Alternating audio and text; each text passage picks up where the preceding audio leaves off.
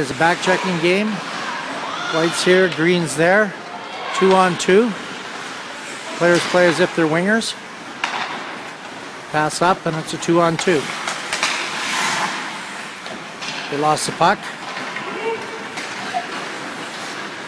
They're back-checking. And the Whites are playing like wingers up top.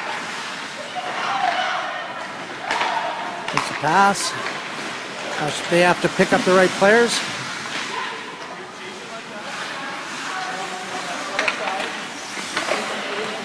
Get the pass, they have to go through the neutral zone quickly. You got to identify who they're covering.